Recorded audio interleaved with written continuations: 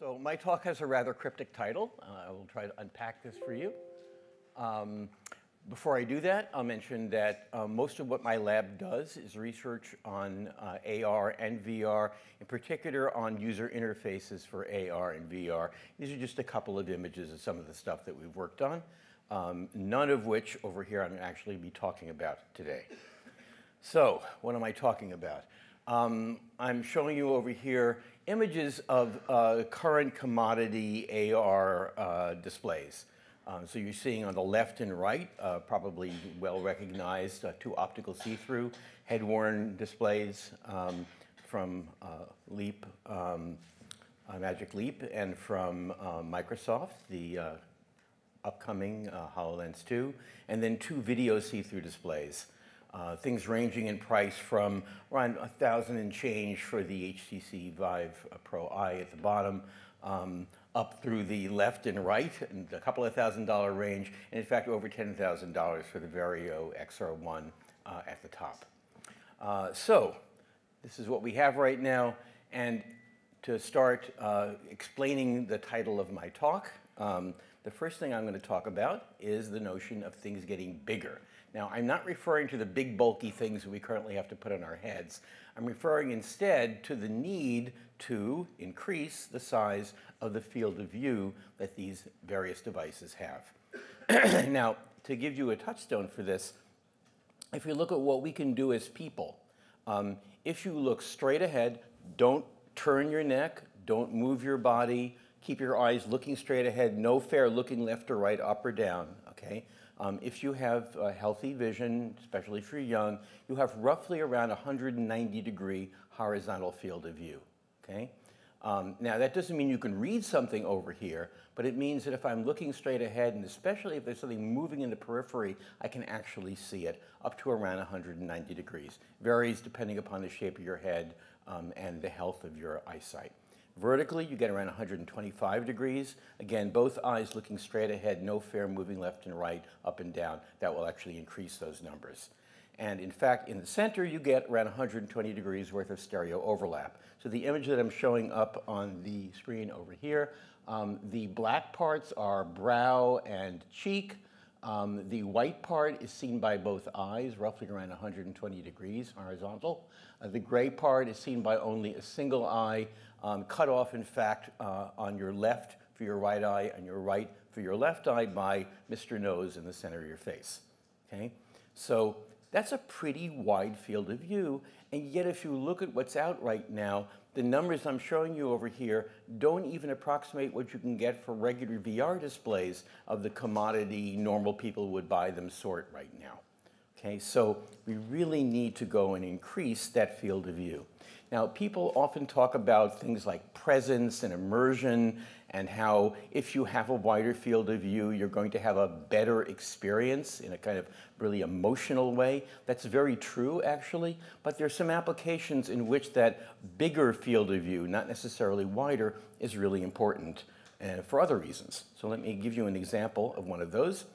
This is work by Yuhan Chao at Cornell Tech on AR visualizations for people who have low vision, people who aren't blind, they have some vision, and they really don't want to use a cane, especially when they're walking up and down stairs, and yet this is difficult for them.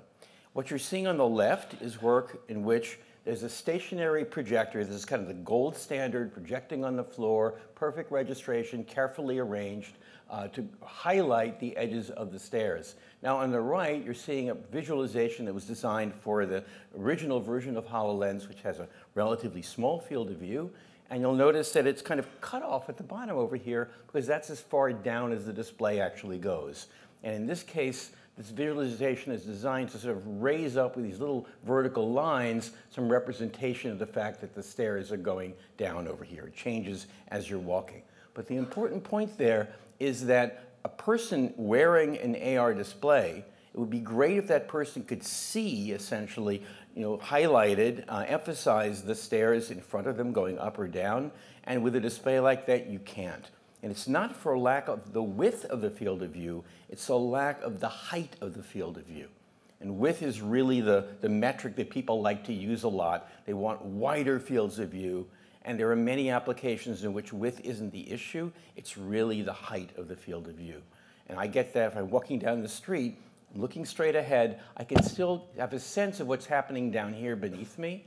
And if that stuff were being presented only in AR or only in VR, I wouldn't be able to see it because the field of view would cut off. So that's very, very important.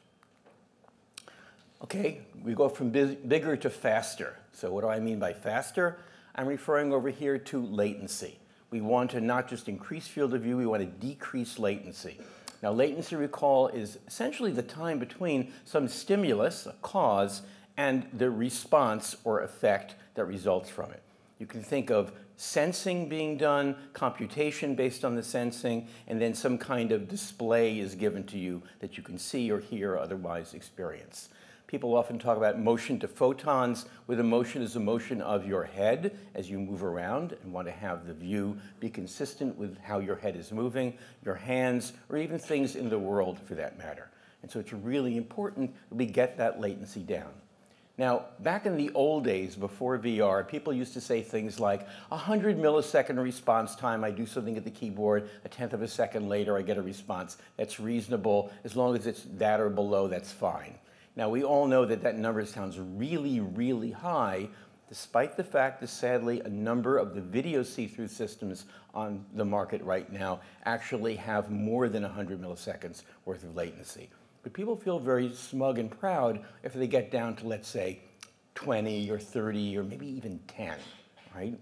Now, it turns out, actually, people are much, much more sensitive to latency than you might otherwise think. There's some beautiful work done at the University of Toronto by Dan Wigdor's group, in which he basically has developed, and this is not VR, a 1 millisecond latency 2D touchscreen. You can see a projector up over there. There's a very high-speed projector made with a Texas Instrument DLP kit, which can churn out many, many thousands of frames per second, especially if you're willing to go down to only 1 bit. He's got a very sensitive, with very low latency touchpad down over here. And the idea is the projector projects down, the touchpad senses, and this thing actually works at under 1 millisecond worth of latency. So let's actually see a picture of this. And so what you're going to see over here when I start the video playing is a person just moving around their finger, which is supposed to be moving a little sort of square of light. And you'll see as it starts going over here, this looks like kind of bad latency on maybe an older tablet of some sort. Now at 50 milliseconds, this is looking more and more like what you might be getting with a current system. Here's 10 milliseconds. You can still see that that square is not moving consistently with the finger, right? And now we go down in a little while to 1 millisecond, and that should really look like he's moving a little piece of paper with his finger over there. That's 1 millisecond of latency in this work that Albert Eng did in Daniel's group. So one really interesting thing is they not only made that system, but they did a number of studies with it, and they did a study with a small number of participants, 10 participants. And in the 10 participants, they tried to see where was the point at which you got the just noticeable difference of someone being able to reliably say 75% of the time when comparing two different latencies, this one is faster or this one is slower, and be right 3/4 of the time. And it turns out that on the average with just 10 people, it was around 6 milliseconds of being able to notice it. But even more fascinating, with just 10 not really carefully chosen, they're kind of just people from the community, just 10 of them, there was one person who reliably was getting down to 2.4 milliseconds. And if you think about this just being a group of 10 people who were willing to participate in the study, think about people that you know who might have really fast reflexes, and then unless you know people who are Olympic athletes or world-class musicians, they probably are going to pale before those people who just are able to move in ways that regular people can't move. So I would suspect that if you actually did a study like this with people who were known for having really good reflexes, you would see much lower actually than 2.4 for being able to notice stuff. Okay, last thing I'm going to mention. A little bit different from the first two. What do I mean by out of hand? And by that I mean the notion that while we often talk about being able to go and do bare hand tracking and do it better than we can right now, there are many applications in which we don't want to do hand tracking because our hands are busy doing other stuff instead. So no controllers, no hands. We want to simply be able to interact without having our hands be made to do something that they're not currently doing. I'll give you an example of this. This is a system that was developed in my lab, currently being used experimentally by physicians at Columbia. It is a hands-free AR system being used in what are called vascular interventions, in which a physician is going to thread a catheter and wire through your vasculature, starting at one place and then going to another place in your body in which they're going to be working. And what you're seeing in this image over here is a person wearing a HoloLens, which is what the system runs on. On the left, you're seeing a patient-specific model of a body part. This is what happens to be a heart. And in this system, it's designed for use by a physician who is wearing it during a procedure. And the idea is normally they'd be looking up at this big monitor that you can actually, I think, see up above over here, because they don't need to look at the patient. They're not working in any part of the patient that's actually open. And so the idea is instead of having to look up at the big monitor and see, for example, fluoroscopy, they can instead, in a more comfortable way, look ahead of them, and they can also see in stereo these patient-specific body parts, scale them, rotate them, translate them. In the first version of the system we did, you had to, because it was a HoloLens-based system, you did the classic air tap to do this and move things around. And the problem with that is what they're doing is kind of plumbing. They have a catheter in one hand, a wire in the other. They're guiding it through. And for them to go and do something with their hands, they have to let go and do it and then get back to doing what they're doing. And so they asked us, could we do something that wouldn't require the use of the hands? And so what you're seeing over here are three images. The ones at the top show the person's head. The ones at the bottom are showing a defective heart, which is actually rotating a little bit. You can see the blue part starting to disappear as it rotates basically counterclockwise. Now, the views of the head over here, if you look really carefully, you'll notice a little bit more of her hair over here on the right side of her face than over there. That's because she's moving her head just a little bit to the right. And the way this system works is small head motions are used in conjunction with voice to determine what it is you're going to do, are used to determine how much what it is that you're going to do gets done, and as well in the case of rotation, the axis of rotation.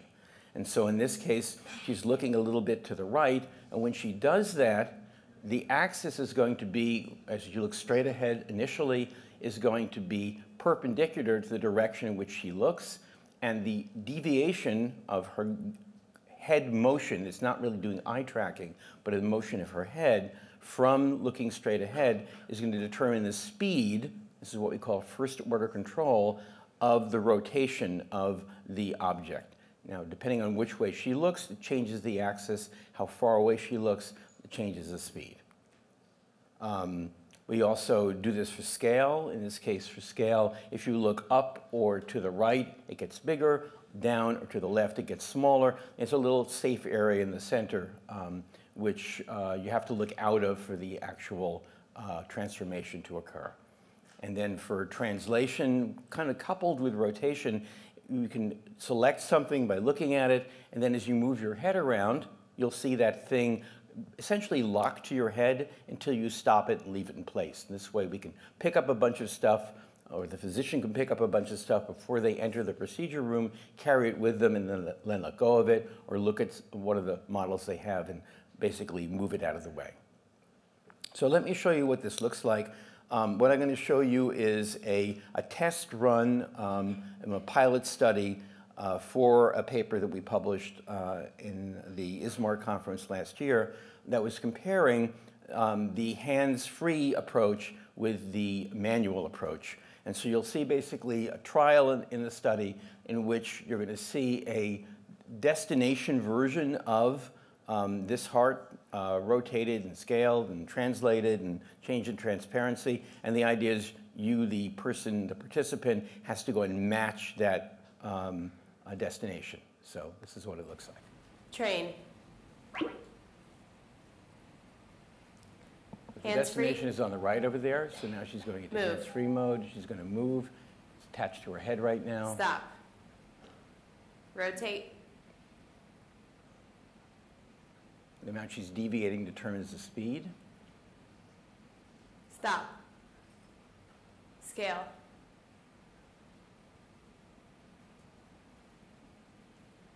Stop. Transparent. And it's done over there.